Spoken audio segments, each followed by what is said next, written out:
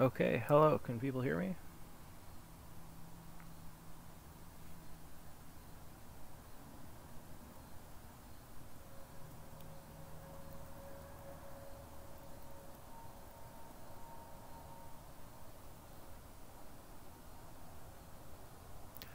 Cool, okay, well, so we've still got a couple minutes before the actual start time, so I won't do too much until then, but as you can see, this is the moon. I'm just testing to see how much delay there is, because for streaming this I have to balance um, video delay with video quality. Looks like it's about 10 seconds. So I'm just going to need to not let myself get disoriented as to where the video actually is.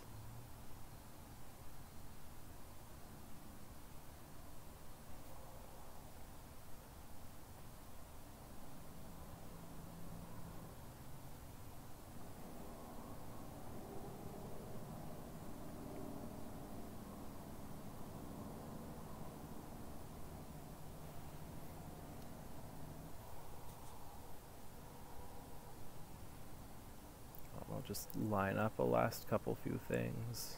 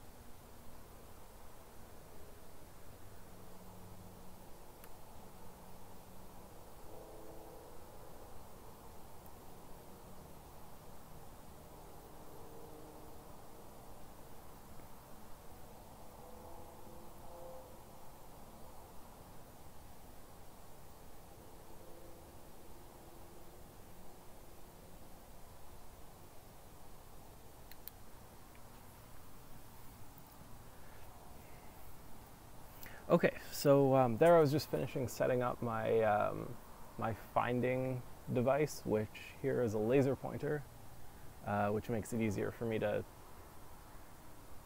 use it without getting up and like looking through an eyepiece or something. I can just turn on the laser, point it at what I want to look at, and then that's it. So, to begin with here, we're looking at the moon, obviously. This is more or less the right way up if you were looking at it from somewhere in Ottawa. So the south pole of the moon is here at the bottom, a little bit to the left because it's past halfway through the sky right now. And then the north end's up here. So if you look at this yourself, you, I guess depending on your own vision, you'll probably be able to see the darker patches as being different from the lighter patches. But beyond that, it's kind of difficult to see the rest.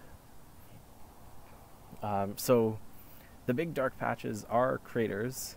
They're very big, very old craters from early in the solar system's history when there were a lot more impactors than there are today.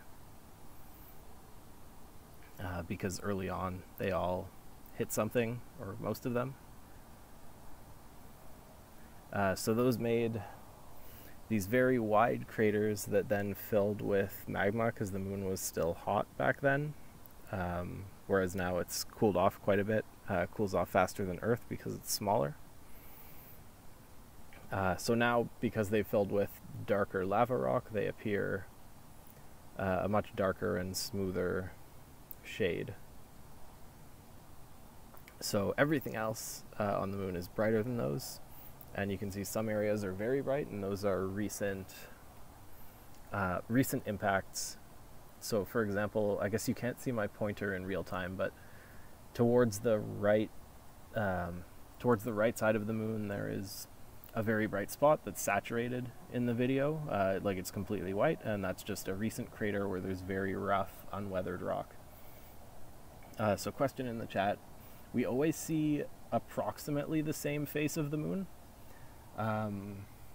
There's an effect called tidal locking where, so basically the tides are the gravity from the moon and the earth stretches each along the direction between the two.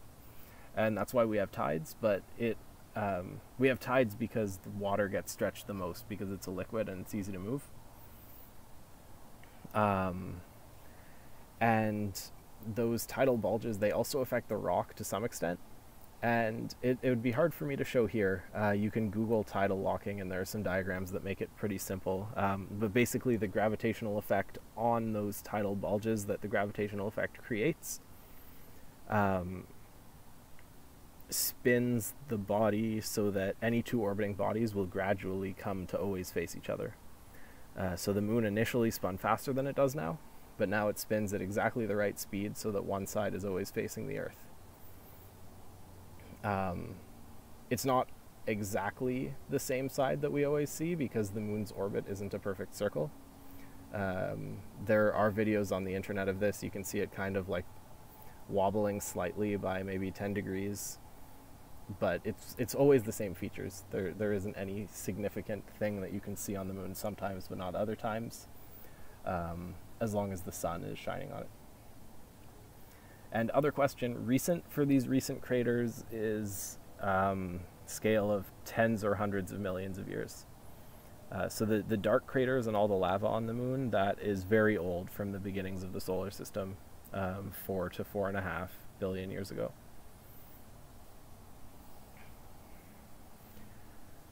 And another interesting thing you can see from those is that some of the impacts were strong enough to create mountains. You can kind of see them here. I'll zoom in later, but especially this crater, the crater in the top left, you can see things that look like mountains around it, and they're not the same as Earth mountains. They're not volcanoes, and they're not produced by tectonic drift plus erosion. But they look like mountains. The Apollo astronauts from Apollo 15, I believe, landed what will be right in the center of the view in a few seconds, and I'll zoom in on that later. But right in the middle of the big mountains, and they look like mountains, but they're not the same as Earth mountains. There are also mountains at the center of craters, which you can see a little bit in this crater Copernicus on the left, and I'll zoom in on that later as well. But the mountains in the middle of craters are caused by essentially the splash before everything solidifies. The center rebounds and creates large mountains. Okay, well, yeah, so this is zoomed out. I just have the camera in the telescope, and I'm also combining each 2x2 square of pixels into a single pixel. So we're quite zoomed out. And that's just to give an overview, but now I will zoom in. First, I'll just try making the pixels 1:1. And we could go further in, potentially, by using an additional lens to magnify.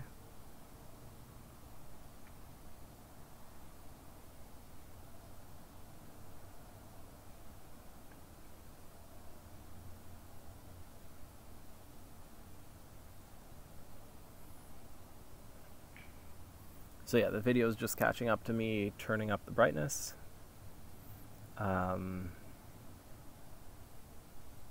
But this is now zoomed in on the south part of the moon. And for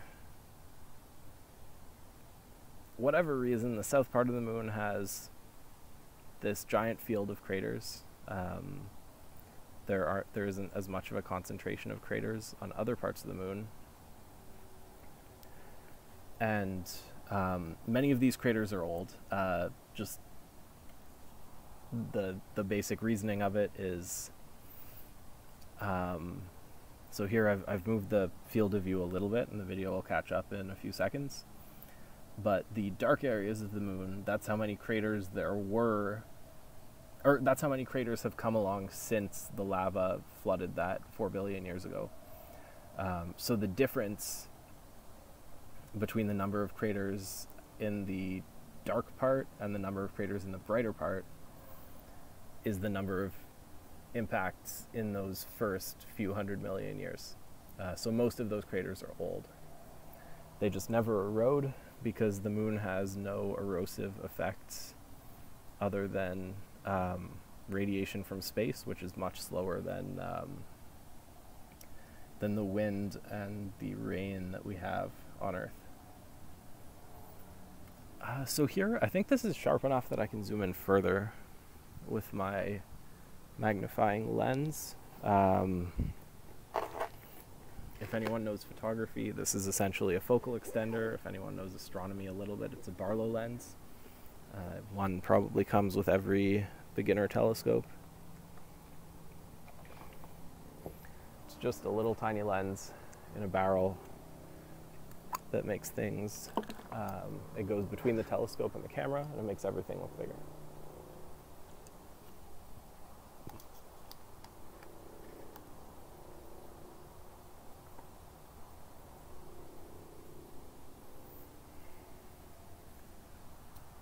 Okay, everything's out of focus now because the lens does not respect the focus.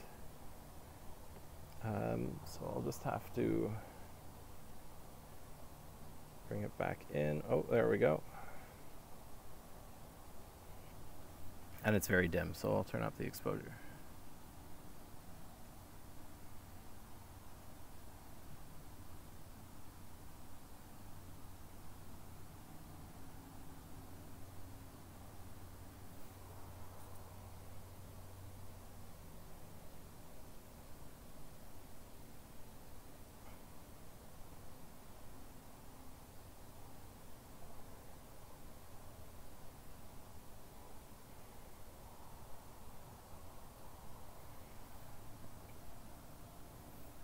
Okay, this may have been a bit too much magnification, but I'll try it out. As you can see, everything's wobbly and sporadically blurry, and that's just because of the effect of the air. The air above us, just like the air above hot pavement, is turbulent, and because it's between something that's hot and something that's cold. For example, the sun has been warming the city all day, so the hot air is all moving up and creating this wobble. You don't see it normally, but here I'm zoomed in quite a lot, so it's visible. And that is an annoying thing about trying to zoom in with telescopes, and that's the reason I'm using this camera. Or that's the reason I have this camera. The camera takes a great many pictures of something that I want a good picture of, and then you kind of average out the displacements. That you use software to track contrasty features like a crater, and then deform every image back to the average, which is ideally what it looked like to begin with, or what it actually looks like up there, and then combine them together. But anyway, here you can see a bunch of craters. You can see this big crater on the left, which I'll center, which has a number of smaller craters in it. And then you can also see, if I go up a little, so this in the center here is called Tycho, after a prominent early astronomer, this bright crater. And Tycho is one of the more prominent craters on the moon. It's quite recent, and as a result, it's not just the crater that's still there and visible. There's a large amount of debris that was ejected from the force of the impact, that's strewn all the way over the moon. You can see trails of debris that was thrown up that extend for thousands of kilometers, and I'll zoom out again afterwards and point those out. Here we're in a bit too close to really see them.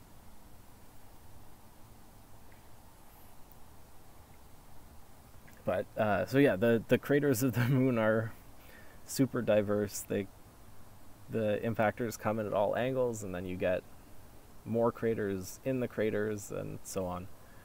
My telescope isn't quite big enough to pull out all the detail on the craters, and also the air in the city isn't super clear, especially in the summer.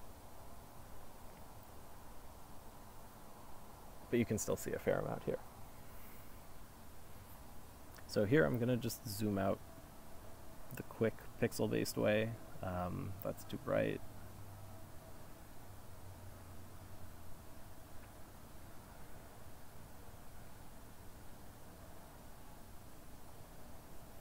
So now we're zoomed back out, and you can kind of see what I was saying about the debris from Tycho crater. I'll pan around here where it's more visible.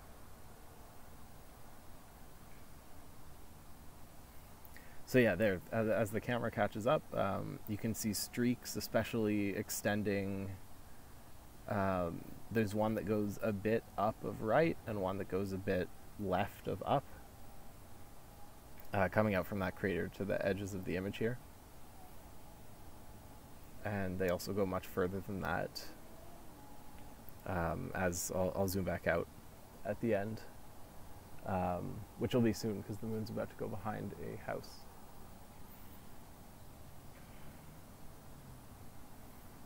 So, other interesting things on the moon. One thing to note is the moon is interesting because of its shadows. Over here, the sun's shining pretty much straight down on the surface, so there aren't any shadows, and there isn't nearly as much interesting detail to see. So the full moon is generally boring, and the reason that I will usually try to have these streams or in-person events whenever those come back, I'll usually try to have those when the shadows are facing us. So when the line between night and day on the moon is pretty much in the middle. Right now we're just a few days past that, so we still get a lot of nice detail. But during the full moon, everything looks like this. You can see the dark rock and the bright rock, but you can't see any topography.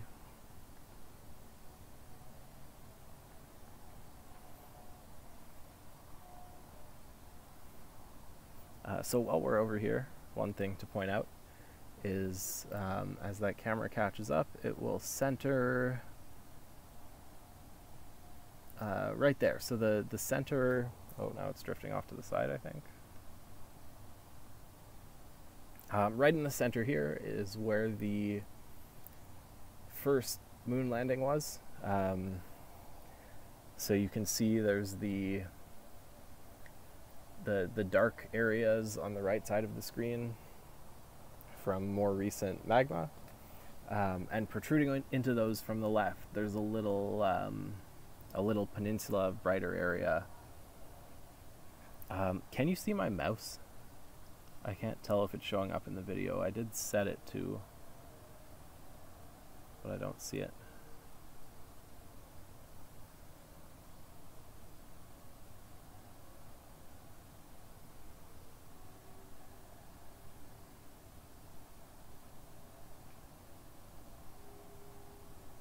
Okay, well, I can mark on the screen then.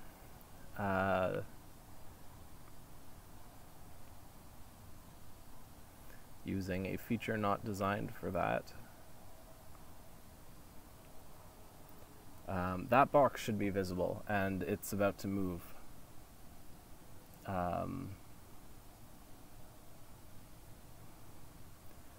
Okay, let me know if anyone can't see the red box, but you should be able to see the red box. And yeah, so Apollo 11 touchdown right in the middle of that box. The moon landings generally liked to land in these dark areas, the Maria, because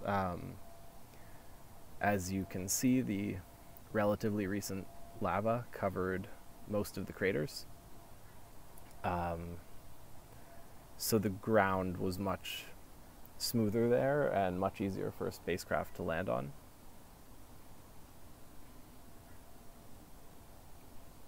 I can go through a couple of the other landing sites. I do have a map open.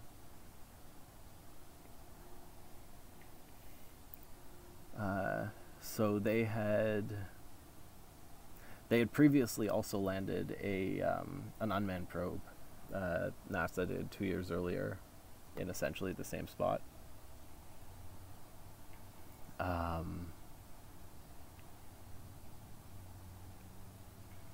And let's see. Oh, I've never actually looked, but oh, hang on. No, sorry, I misread. Well, I'll find Apollo 15. Apollo 15 is the one I mentioned earlier, and it landed in a spot that is cool regardless.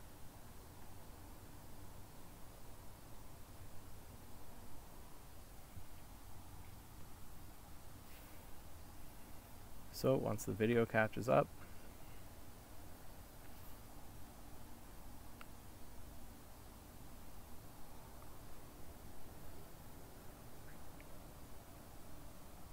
okay, so yeah, there.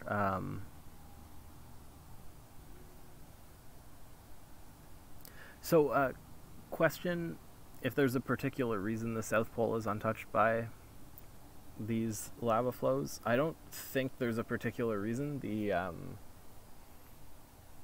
cratering is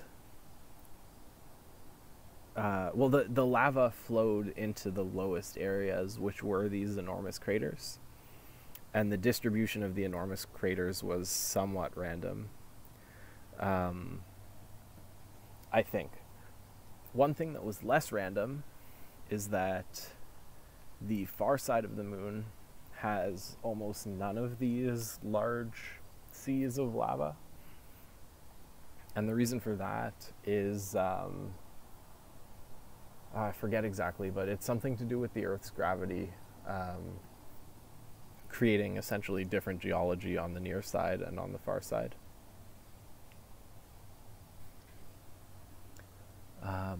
But here, I'll just turn up the brightness a little bit.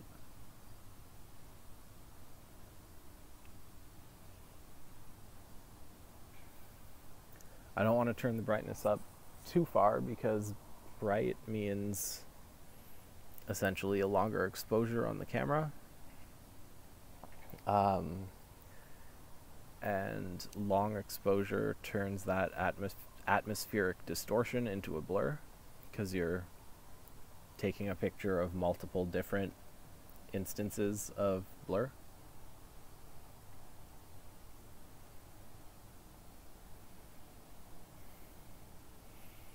Okay, so someone asked about the permanently shadowed craters. I'll go back to the South Pole in a moment and talk about that. But now quickly, I think I'm just going to, I'll just go across the terminator, the line between night and day, and then back to the South Pole.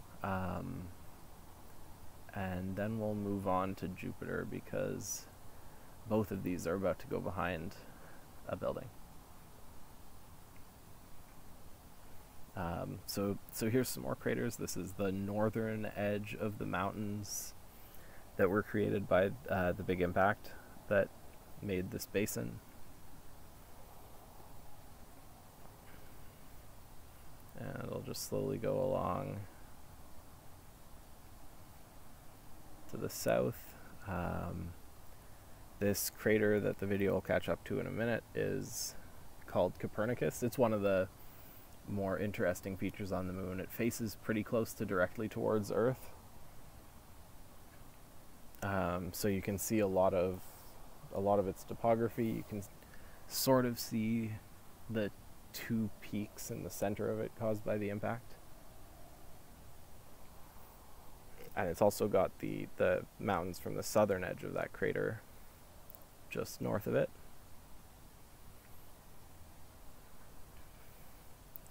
And now we're back to where we started.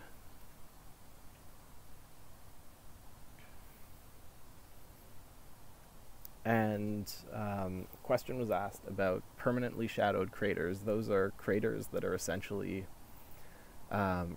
close enough to the south pole of the moon that the walls of the crater cause the bottom of the crater to be in permanent shadow, because the sun is always more or less on the horizon. And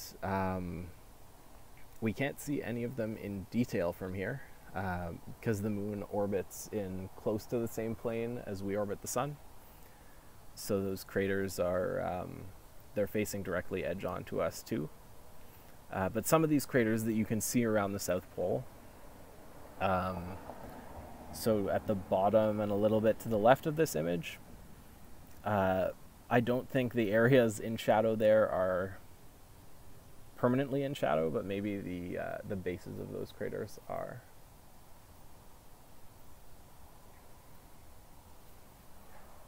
Anyway, so now that there's an impending house in the way, I will move up to Jupiter for a bit.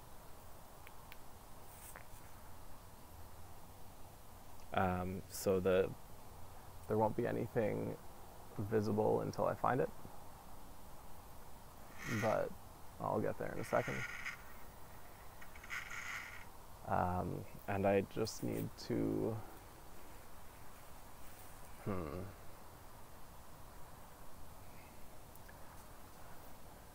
there's a small amount of tree in the way. I might need to move that to the side. So I'm going to get up. I'll be back in a moment.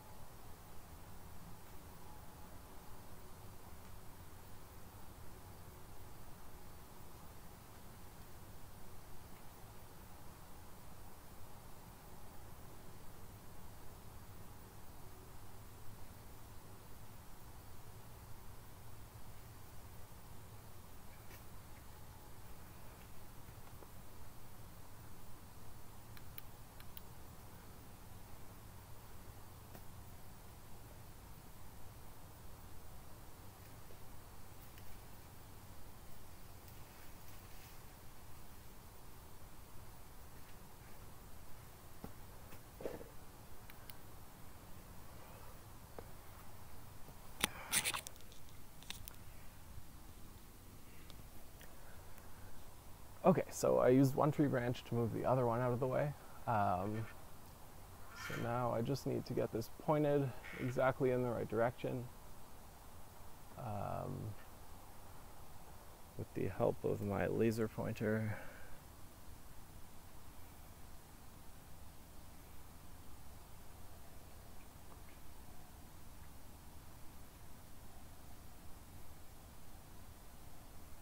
I'm also going to remove the magnifying lens, probably temporarily, because it's difficult to find things when you are zoomed far in.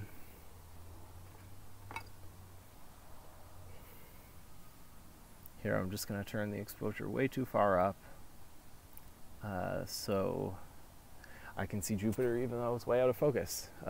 So you'll see there a yellow circle, and that's just Jupiter way out of focus. All of the colorful dots. Oh wait, was I mixed up? That's Saturn, that's not Jupiter. It was the only one I could see, because there's a tree in the way of Jupiter right now.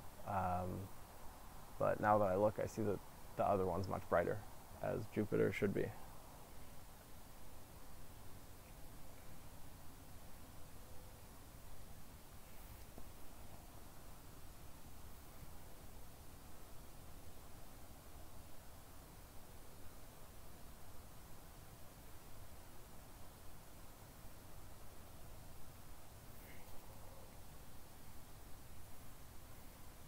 So yeah, those colorful spots are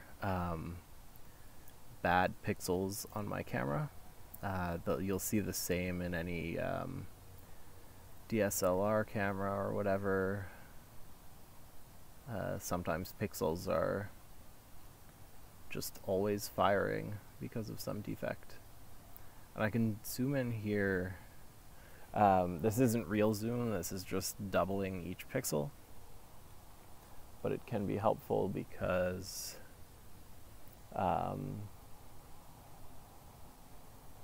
just because of video compression and the difficulty of seeing every single pixel. Just gonna see if I can pull any more focus out of this.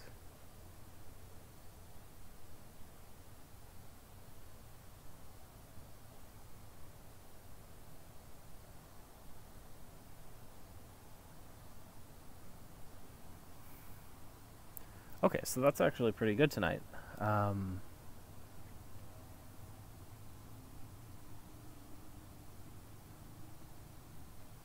Yeah, so someone's saying with binoculars, you can indeed see the brightest moons of Jupiter, and the rings of Saturn are there. They're not as much there as they are in the video, but they are discernible.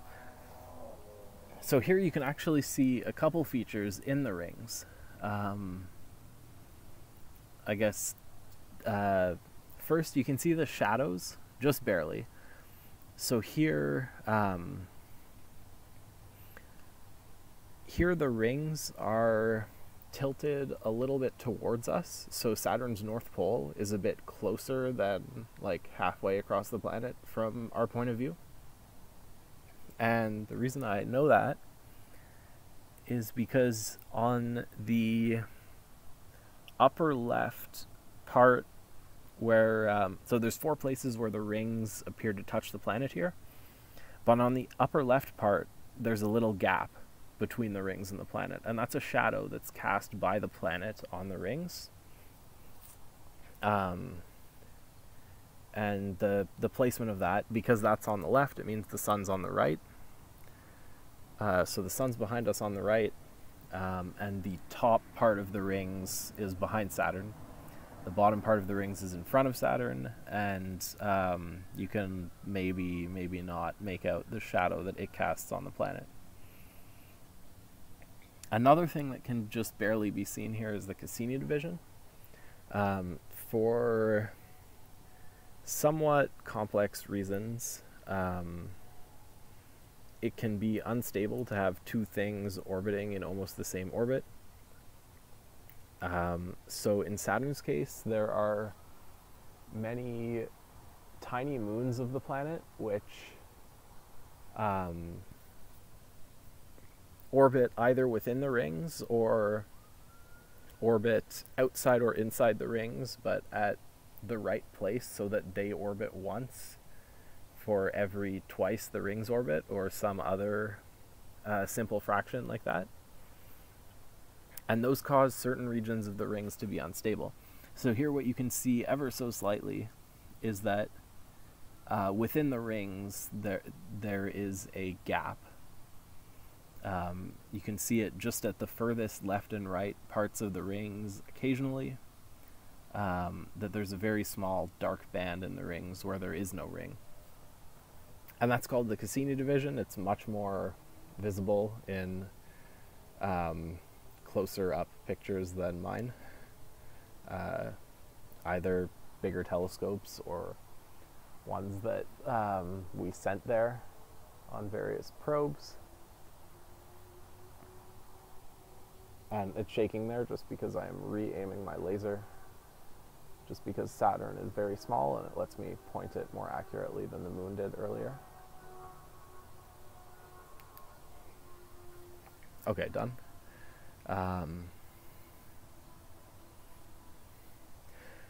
So yeah, that's all you can really see for Saturn. I'm also going to try turning the exposure down and also up to see if we can see anything else.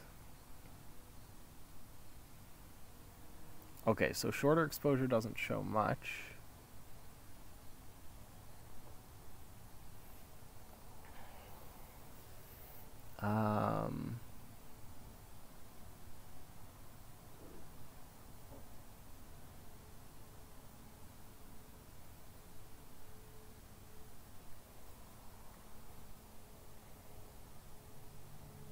Longer exposure doesn't show much either. I was hoping to be able to find Saturn's moon Titan.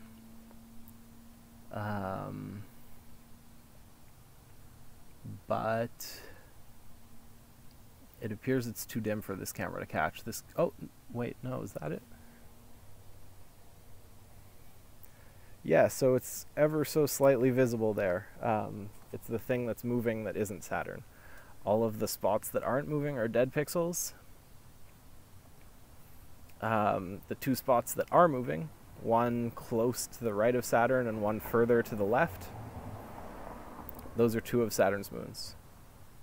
They're easier to see with your eyes. Your eyes have better dynamic range than my camera, but this camera is not built to see very dim things.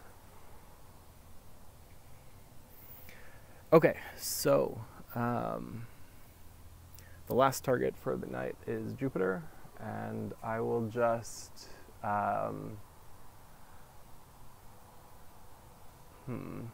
it should be fairly easy to get to that, but I will need to unplug the camera to let the telescope swing around. So I'll do that, and I will be back in a minute.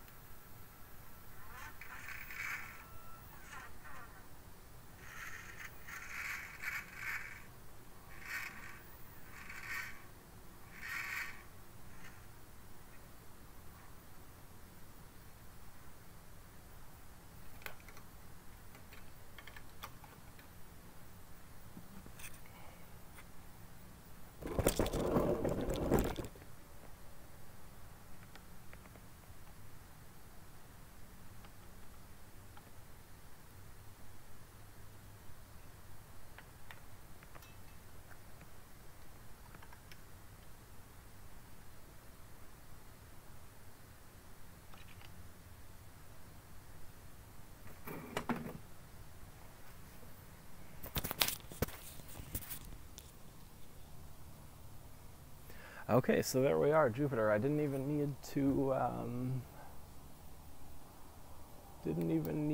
look for it. I guess that laser is lined up pretty good right now. I'll just center that a bit better.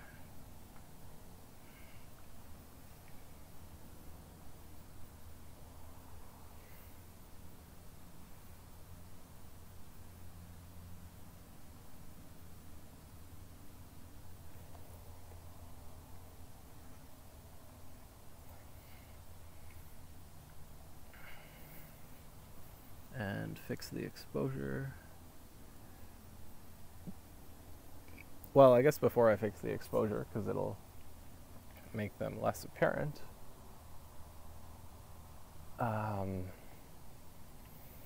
Here is, if the video's caught up, yeah. Okay, so wait, first there's a question about Pluto. Pluto's very, very dim. All of the minor planets are. Any of the planets can be found with pretty much any telescope if you know where to look and your eyes are slightly dark adapted, like it's possible from the city. And even some of the bigger asteroids are pretty bright, but Pluto's very dim. Everything past Neptune is very dim. And for the purposes of right now, streaming video with this camera, only nothing out past Saturn is really worthwhile. They're so far away. Even Saturn is far enough away that it requires a longer exposure than I would like. A bigger telescope would be helpful in that regard, but right now only out to Saturn. So anyway, this is Jupiter, and the dots that you see beside it are its 4 Galilean moons, named because they are by far the brightest and were discovered by Galileo the first time he looked up at this with a telescope. So I'll just actually look up which is which, because I forget tonight. But the 4 together are Io with its volcanoes, and Europa, Ganymede, and Callisto, which are icy moons with oceans of water under the ice. So, I have looked it up. From left to right, they are Callisto, Io, Ganymede, and Europa. Callisto is actually the second biggest one, furthest one to the left here, but it's very dim because it's made of the particular kind of dirty ice that we know in Canada to be very dark in color. The entire moon is essentially black ice, so it is one of the darkest objects in the solar system. The next one in is Io with the volcanoes, and then beside that is Ganymede, which is the largest. I think it's the largest moon in the solar system. It and Titan are the largest two, which, like Callisto, is ice over a watery ocean. And then off on the right is Europa. And Europa is one of the most interesting places in the solar system because it has ice over a watery ocean, and probably the bottom of that ocean is geologically active rock. And geologically active rock means interesting chemistry in that water. And it's thought that geologically active rock on the bottom of Earth's oceans is responsible for the origin of life on our planet. It's thought that essentially large hydrothermal vents of the sort that you might have seen if you've seen the Blue Planet deep sea documentaries, those sorts of vents where you have a lot of interesting chemistry around heat coming up from the mantle into the ocean were responsible for the beginnings of protein and nucleic acid chemistry that eventually evolved into a cell and free living life forms in the Earth's early ocean. And Europa is thought to have this sort of geothermal venting on the bottom of its ocean. Plumes recorded from both it and from Saturn's much smaller moon Enceladus seem to show that kind of activity there. So exploration of that moon in the next decade is potentially going to be a very interesting field. So now I'm going to turn down the exposure, which will make the moons harder to see, but will make the surface easier. Not too easy, but once the video catches up, you'll definitely be able to see the main features in Jupiter's clouds. So yeah, as you can now see, Jupiter has different colors of clouds at different latitudes. It's a little darker around the north and south poles than most of it, but the main things you see here are the north and south equatorial cloud belts, which are those kind of red-brown lines across it. The north one on top is thicker, the south one on the bottom is thinner, and it does contain the Great Red Spot, but the Great Red Spot is not facing the Earth tonight, so we can't see it here. And I'm just gonna, recenter that.